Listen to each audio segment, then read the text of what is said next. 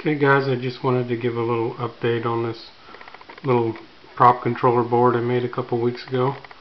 I've been pleased with it for the most part, but there's one thing that I just wasn't quite happy about.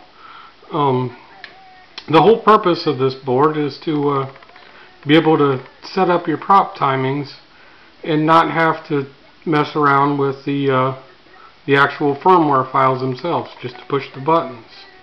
But I had two settings that needed to be updated with the actual firmware. I had the sequence length, as far as maximum sequence length you had to do in the firmware, and then a delay on the retrigger event also had to be configured in the firmware itself. So I've come up with a solution that I'm pretty pleased with. I'll show you how it works. What we've done is added a option configuration menu. Right now the board is in the untriggered state. It's playing the ambient audio. I'll turn it up a little bit, see if you can hear it. And what you do to get into the advanced options would be the button number 3. Press it and hold it for 3 seconds. Please enter your preferred maximum sequence length. Press 1 to select 1 minute, 2 to select 2 minutes, 3 to select 3 minutes or 4 to select 4 minutes. Choosing longer times will result in less accurate timing. Okay, so we just want a short sequence, so we're going to push the number 1 button. Please enter your preferred trigger delay time. Press 1 to select 1 minute, 2 to select 2 minutes, 3 to select 3 minutes or 4 to select 4 minutes. Delays can be added together for a total of 10 minutes. When finished making your selection, press the record button to save your selection.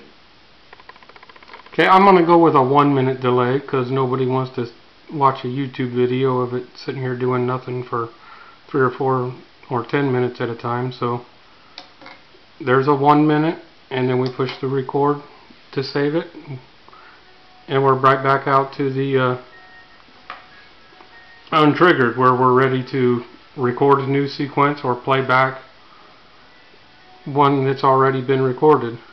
So I'll just go ahead and record a new sequence into it real quick.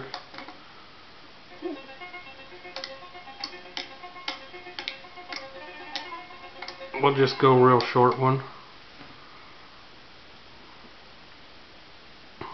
Now we're back out to the ambient.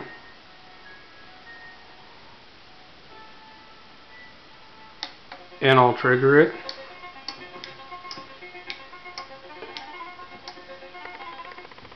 Okay, now I'm going to start the timer just to show you how this works. Whoops. Timer didn't start quite right. Well, anyway, as you see, I cannot re-trigger it.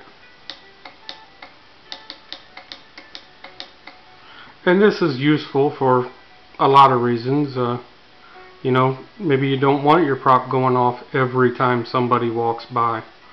Or maybe you don't want to trigger at all, and you could just put a jumper on between the power and the sense wire and just have it go off every 5 minutes or every 10 minutes or whatever you like. But like I say, it will not trigger until that 1 minute time expires.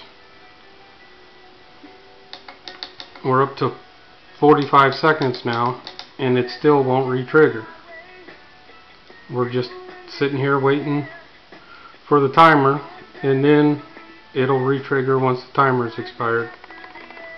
Well, our timer's up now, so right there, and triggered and right back.